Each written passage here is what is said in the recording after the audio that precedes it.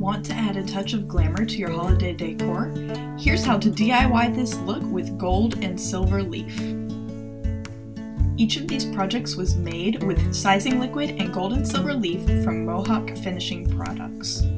The metallic leaf can easily be used on wooden objects. So the first thing that we made was a wooden Christmas tree topper. We used a jigsaw to cut star shapes out of plywood. Make sure to sand all of your edges smooth so there's no roughness. Apply a thin coat of the sizing liquid to the surface of your wooden shapes.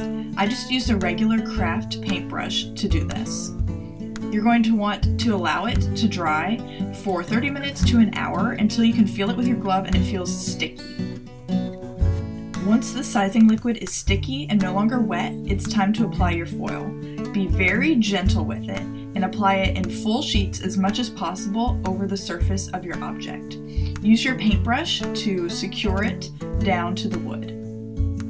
Use a soft brush on the foil to avoid tearing or ripping it.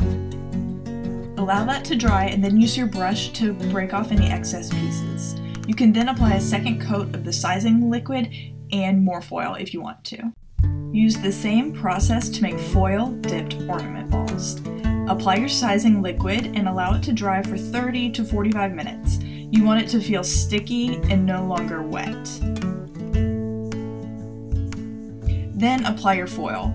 For the ornaments, I tried two different techniques.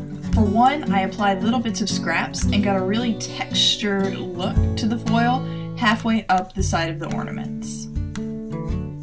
Then just use your brush to smooth it out, but it's still going to have a lot of interesting texture to it. I love how these look.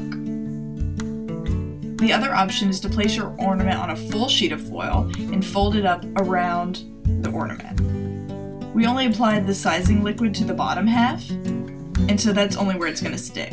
Use your brush to tap off any excess. I hope that these projects have inspired you to try to work with gold and silver leaf with your holiday decor this year. Check out our blog post for all the details on the supplies that we used from Mohawk Consumer Products.